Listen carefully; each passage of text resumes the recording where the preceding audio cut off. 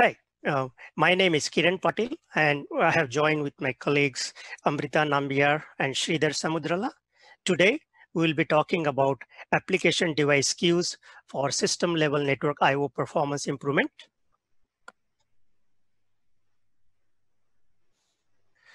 Okay, so as we go along, the agenda is going to be what is the motivation of talking about this? What are all the system inefficiencies to solve the said problem? In the brief introduction about what is ADQ, the ingredients, kind of putting it all together, and we will move on to the performance section and look at the high level of the benefits of ADQ and translate it back to how the system inefficiencies are addressed and kind of what is the next step? Where do we go from here? And then at the end, there will be references and we'll be open up for the question and answer. Okay, so talking about the motivation and the speeding up the networking, why does it matter? Basically, in the Linux conference 2006, there was this paper presented by Jan Jacobson and the team, and it talked about how the end of the wire isn't the end of the net. So if you look at it, the picture on the left, it talks about basically what they did before that one. They did a small experiment on the uniprocessor system as well as on the multiprocessor system. The experiment was about running the net per test and seeing that do they get the same benefit or does the benefit or the performance improves when they go from uniprocessor to multiprocessor. Actually, the result were opposite. On uniprocessor system, the performance was say X, and on the multiprocessor system, it got degraded. So then then there was a discussion about the model where, typically you have a network device, it generates the interrupt, then there is a ISR runs, then it triggers the software interrupt, and then in between there is a protocol processing. So this is basically the interrupt level work, and then there is a task level work where the application talks the socket. This is the model we know of. It became the standard. But the idea of this one saying that, hey, if you want really the performance in the multiprocessor system, we need to think differently. What we have done one way is not necessarily always the same way to do it. So what the gist of that one is to say that you want to have a model where most of the work is done at the sockets, at the application, and driven from the application, and do a minimal work inside the net. So basically, let the socket do everything and do the as less work possible inside the net. And here, when we talk about the net, it comprises of the several elements, which is the network device, then the OS software and whatnot, until it hits the socket. Now, how does this translate to internet stability? So there is a picture on the right-hand side. It shows, think like a network connection is like a loop, sender, receiver. So in the back in the old days, when there was no kernel and there was no protocol-based implementation, it was like a simple loop and there was a strong feedback mechanism both way. So the receiving application and the sender application kind of knows each other's dynamics and they are reflected on the wire. And this model had worked correctly. But as the system evolved, where we moved to the kernel-based protocol implementation, now suddenly it became from one loop to two loop. Now, as we know, the general theorem, as per the basically Ruth and Horvitz, saying that, hey, when you have two couple loops, they will be always less stable than one. Great. Now, how do we apply this to the networking? So when you apply this to the networking, what it means is when you have the kernel-based protocol implementation, it essentially hides the receiving app dynamics from the sender, which essentially complicates the RTT estimate and causes the spurious retransmission, and all the fun begins. So basically, to do everything from the application, we still need to come up with a model where it acts like one big giant loop. Basically, no intermediate entity kind of hides the detail from each other. So that's really the point of that, saying the internet stability is important, and how do you really solve that even in the modern system? When you have systems with hundreds of CPUs and faster devices, high-speed devices with lots of queues and whatnot. Okay. Moving on to next one, the idea is let the application do everything. Basically, let the socket do everything and do minimum work inside the net. But to do that in a modern system, there are several inefficiencies exist, and we need to look at each of those inefficiencies and essentially see how we can address those inefficiencies. Now, the first and the foremost important, which affects the performance, is the interrupt.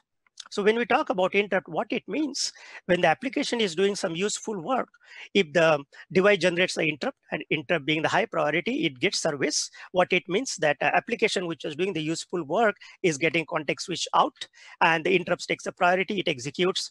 And as a result of the application which is processing, say, some requests and trying to send some response, the response doesn't get sent right away. It adds a jitter.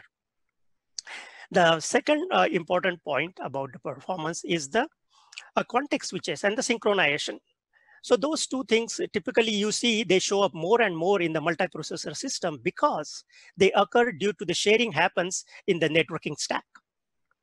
So idea there is, how do you minimize the context switches? How do you minimize or eliminate the synchronization needs such as locks? And as we know, locks basically affects the performance in a negative way. So the second point is, how do you address and minimize the synchronization needs? The third system basically inefficiencies come about working set locality. How do you contain or address the working set locality issue? Means, how do you make sure your application and the protocol processing operate in the same context? And that also will result into reducing the data moment. So basically, the data moment during the packet processing for control and data. We want to minimize that if you want to contain the working set locality. So the idea of this one is that last mile, which is the end of the wire, is not end of the net. Essentially, the end of the wire is the end of the app. To make that happen, we really need to look at the system inefficiencies and how do you address those. So last year, Intel announced a technology called ADQ, application device queues. It is primarily a workload optimization technology aimed at packet steering and queuing. And basically, we will see that how this technology is trying to solve the system inefficiencies and whatnot. So before we go and dive into the details, how the technology, I would like to give the brief overview about ADQ. Now, what is really the ADQ? So at its heart, it is queuing and steering technology. By the way, it is not a protocol. It is a queuing and steering technology built on the top of the existing rich history of the queuing and technology exists in the Linux stack, in the Linux kernel networking stack. But with the slight twist. And the slight twist is by bringing the application in the picture and putting it at the forefront of the decision making about the packet queuing, the packet steering, which is done on its behalf. So you're essentially putting the application at the front, and it is becoming responsible or becoming the driving factor for such decision making. What you can also do with the now you can see the picture on the left hand side. It shows you have a network device, and on the right side you have application, and each application is color coded differently. So what it gives a dedicated and isolated queues, per application. So with that, one can create a dedicated express lane between the application thread of execution to the hardware queues. And so in addition to that, what one can do with the ADQ is about the egress bandwidth. Basically, when you have a device, say 100 gig device, and you're running multiple application, if you don't do anything, it's like a first come, first served basis. You may have a situation where some application may not get bandwidth or may get less bandwidth, whereas they need more. So ADQ provides a standard mechanism where in application-specific manner, you can prioritize and divide that bandwidth among the multiple applications. As all this one is done using the standard in-kernel networking framework, which has been made, basically there has been substantial changes made to that, and the contribution is done to the back in the open source community. And you will see that as we go along. From the slide perspective, the third point is from application, there is a small change is desired. The small change is desired to create the single producer consumer model between the application thread to this hardware queues. As you can see, those green light from each application or from NVMe or TCP application going to basically having this dedicated lane with the hardware queues, likewise the yellow and the blue and whatnot. So essentially, to create this single producer consumer model, the small application change is desired so that the application thread of execution is aligned with those hardware queues. And in general, the core design principle of the application is because application is aware of its action, application best know its need. So let application be the deciding factor, or at least have a say in the packet queuing, packet sharing, and the packet processing, which is done on its behalf. And as you will see that once we have the single producer consumer and dedicated and isolated queues, how some of this system inefficiencies gets addressed one by one. So now I will hand it over to the Amrita, which will walk you through the ADQ ingredients. Yeah, so as Kiran just explained, what ADQ provides is applications can have their own customizable range of queues, and these queues can be dedicated for the application. So let's now look into the details of how we can make this practical. The first step here is configuring the application priority. So a network priority needs to be associated with all traffic originating from the application. In Linux, we have various mechanisms to do this. So firstly, we have the C group, and C group V1 has a controller called netprio. We could use the netprio controller to set priority for applications belonging to a certain C group. Now, since C group is moving on to a newer version called C group V2, which is going to be adopted by distros and containers, C group V2 has deprecated the netprio controller. So here we are using the BPF approach. We use the C group sock op type of BPF program to set the socket priority for the application.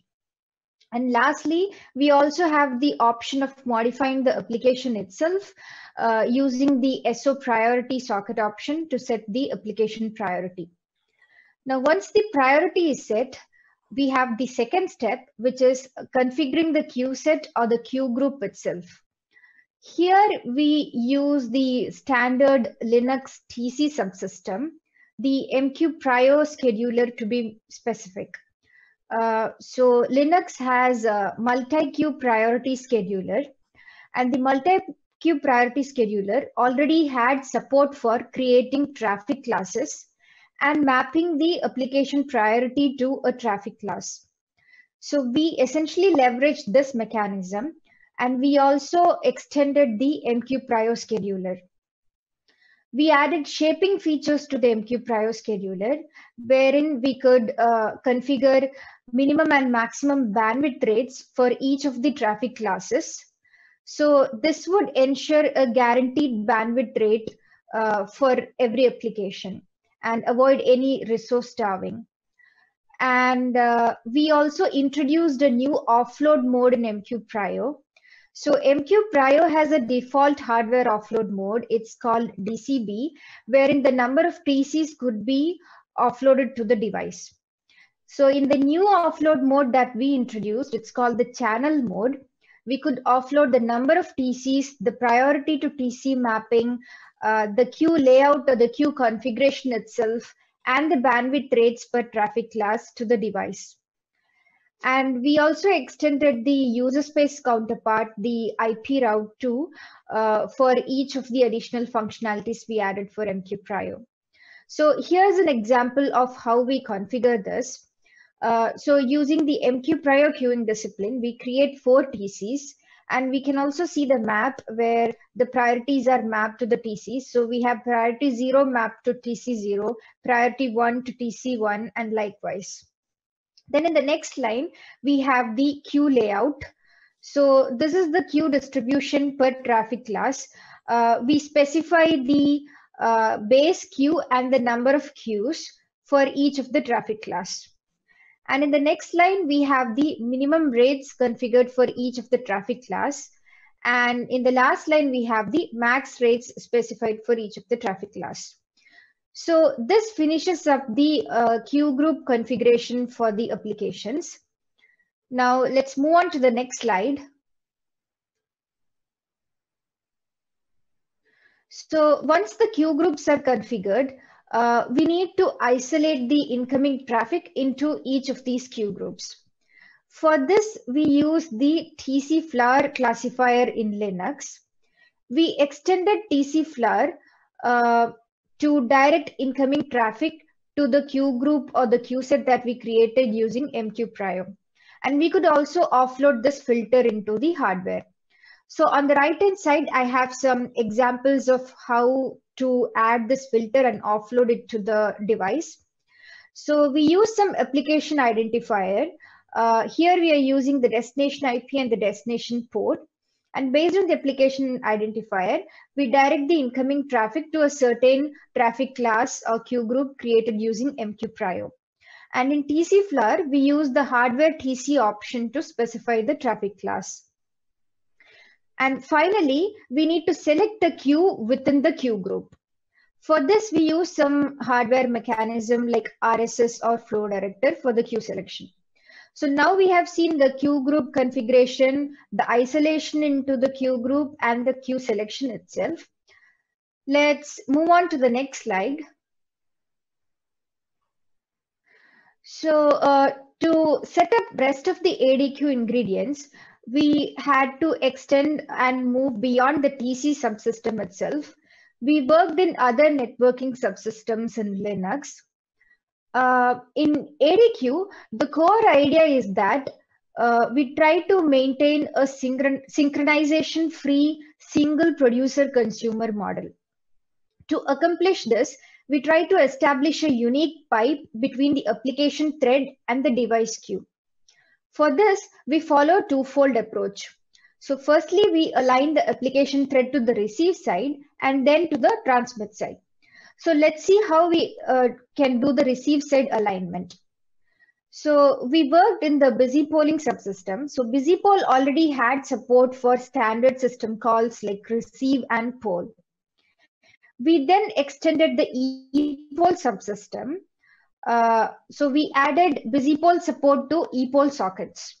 So with this ePoll enablement, what the application gets is application threads can have multiple sockets which get traffic from the same receive queue. And when applications call ePoll wait and there are no events available to report, then busy poll can pull packets from this receive queue. So here's an example of how we use syscontrol to specify the busy poll configuration. The value is the time in microseconds to wait until a packet arrives on the receive queue for polling. We'll now look into the queue identification aspect of this. For this, we use the NAPI ID as a unique metadata to identify the queue. The NAPI ID is associated with a queue vector. So we introduced a new socket option called the SO incoming NAPI ID. Applications can query the NAPI ID and then split the incoming traffic across the threads depending on the queue the packet arrived on. So with this, we complete the application thread alignment to the receive queue. We'll now move on to the next slide where we can see how the application threads get aligned to the transmit side or the transmit queue. So here we work with the XPS mechanism. So Linux XPS or transmit packet steering is based on sender CPU. We extended this to support receive queue based transmit queue selection. So receive queue or receive queue map is provided as a hint to select the transmit queue. And this can be done by writing the queue mask for each of the transmit queues to the sysfs attribute, which is called XPS RX queues. So this is an optional configuration using the sysfs interface. And the fallback mechanism is the already supported XPS using sender CPUs or the JHash based algorithm. Now, the idea behind doing this is to align the transmit and receive queues. So with this, we can have egress and ingress traffic traversing on a symmetric transmit and receive queue pair. So what we get out of this is that transmit completions can be locked to the same queue association that application is polling on. So this avoids the overhead of having to trigger an interrupt on a different CPU. And when the application is busy polling the packets from the receive queue and processing it in the application thread context, the transmit completions can also happen along with it in the same thread context. So this avoids any latency as well. So this completes the application thread alignment to the transmit queue. So in the next slide, we'll see various Linux versions where each of the ADQ ingredients got upstreamed into the Linux kernel. So with 4.19, we complete upstreaming the various ADQ ingredients. And now I'll hand over back to Kiran for rest of the session.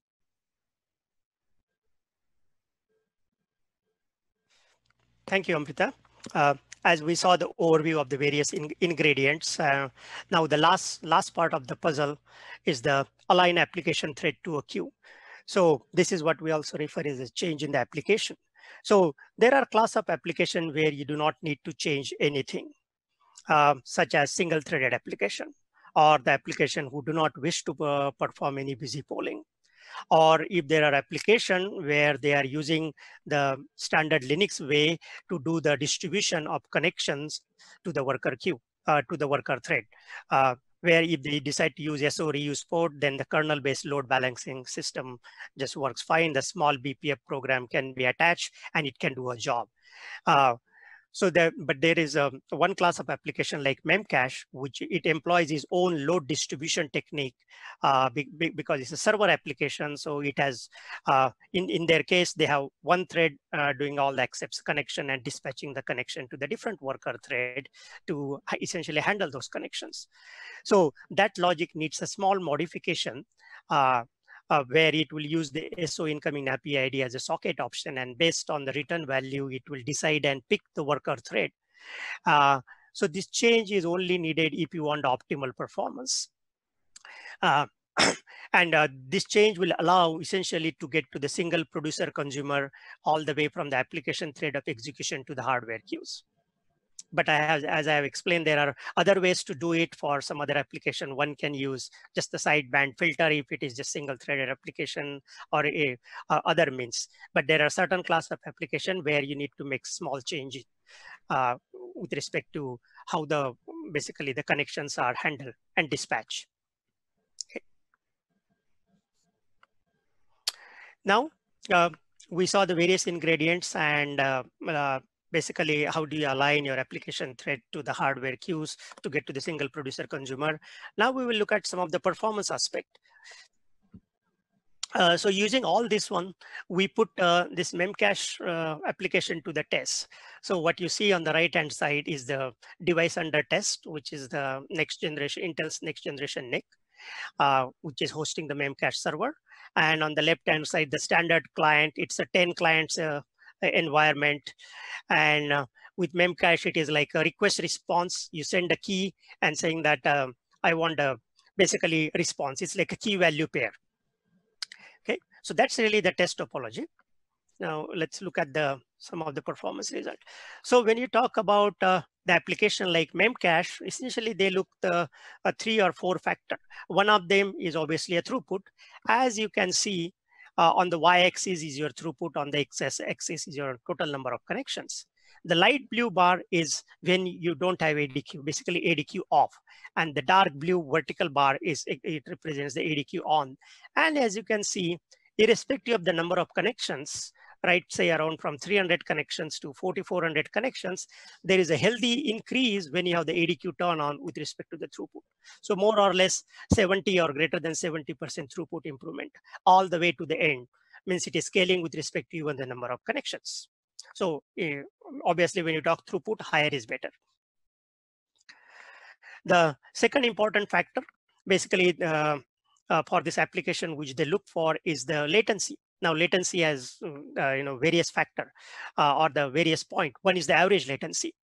So again, here the lower is better. So you can see a dark blue bar is lower across all the connections, and there is reduction of the average latency approximately 60% or so, and it scales well even with them as the number of connections are increasing when you have the ADQ turned on. So that is a second important factor when we talk about the performance. The third one is the predictability. Okay, now the predictability is probably the most important factor for this application they are looking for. Predictability is measured by 99.9% latency. So there also you can see across the all number of connections from 200 to 4400, there is a reduction in the latency at 99% percentile. And the reduction is almost like 60%. And this reduction directly translates to the predictability. So this is a 60% predictability increase when you have ADQ turned on for a given application compared to the baseline. Now, putting this all together, I know this one graph is probably overcrowded, but the idea of this one is it shows throughput as well as it shows the latency, and the x-axis is your total number of connections. So that red line, it's about SLA, service level agreement. So as you can see, when you have the ADQ is turned off, that red box where it says ADQ off exceeds 1 millisecond. So when the ADQ is off, the SLA is exceeded at 8 million transactions per second. It means after that one, your service level agreement is not met. Means some requests are taking more than 1 millisecond. Whereas what you see is even with ADQ, as the throughput is increasing, going from 8 million all the way to 19 million here, the service level agreement is still made. Means the latency is still less than 1 millisecond. As you can see that dark line, which is just below the red line about SLA, that is basically the latency number with ADQ. And you can see them, they are well below the SLA. So here with the ADQ on, it's more or less 100, whatever the throughput improvement is 140% compared to 8 million to 19 million, while meeting the SLA as measured by 99.9% percentile when the ADQ is turned on. Now at high level, the benefits of the ADQ is, yes, it improves the throughput, that's great. It reduces the latency, that's great. But more than that, it increases the predictability by providing consistent reduction in the latency, and it is scaling all the way to even the higher number of connections. Moving on to next slide. So we saw those were a lot of ingredients, and in the first few slides we talk about, hey, how do we let application do everything? Basically, let socket do everything.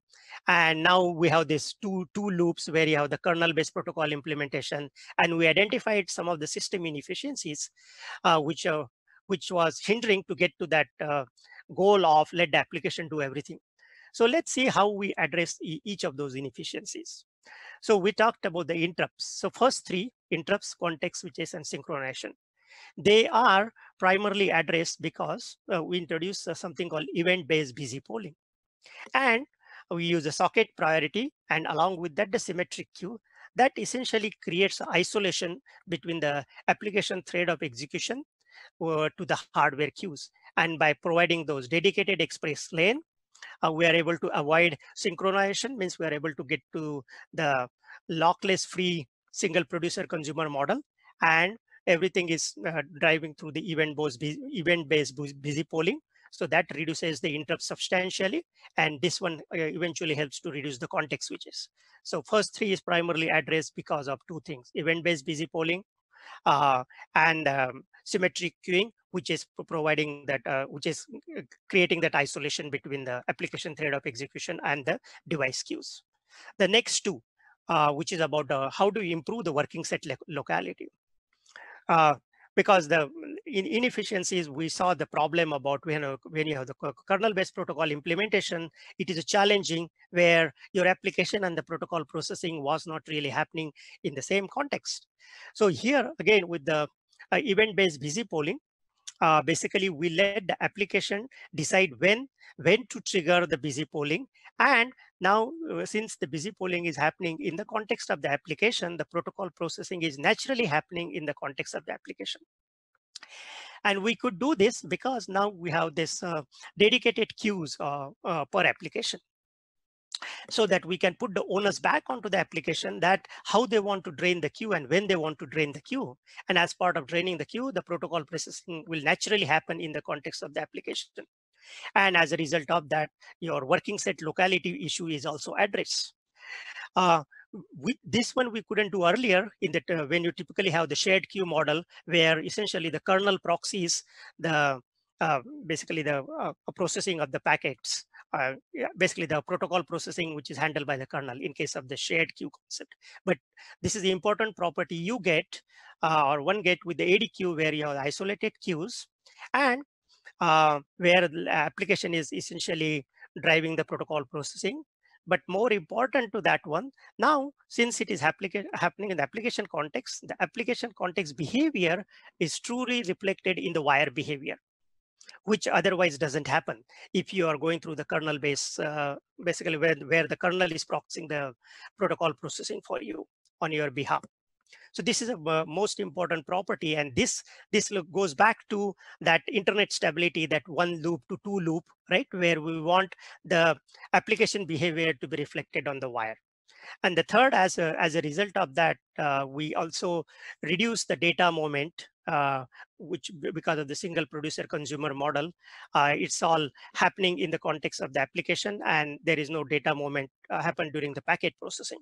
So working set locality issue is also addressed as part of the ADQ.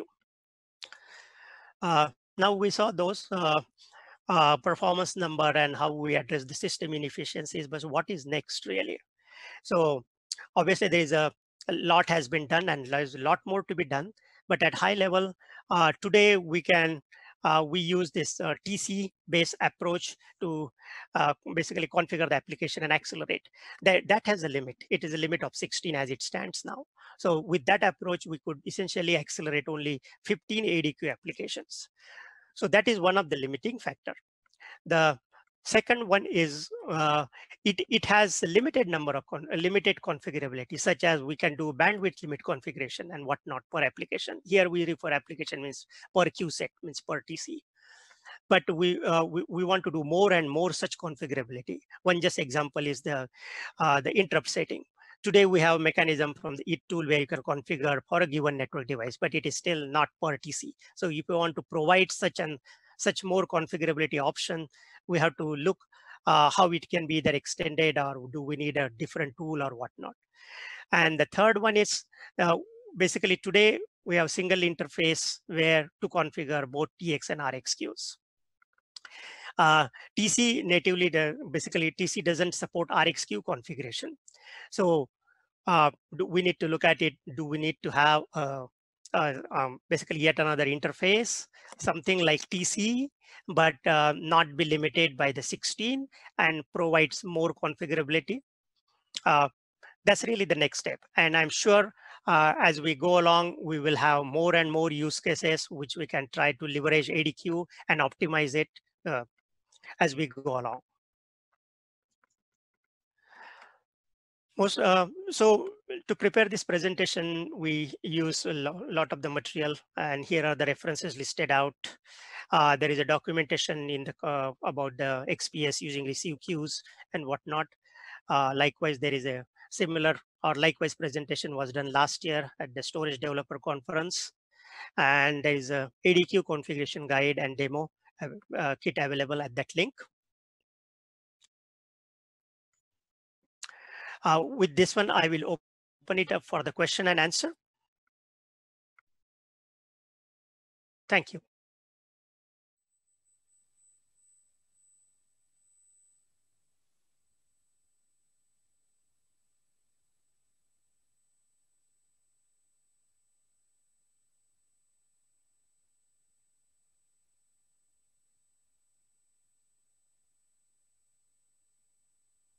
I can't hear Jamal, you. we can't hear you. Oh yeah, sorry. I said okay. I thank the speakers, and I said we are already behind schedule. It's we're already 5 minutes past Q&A.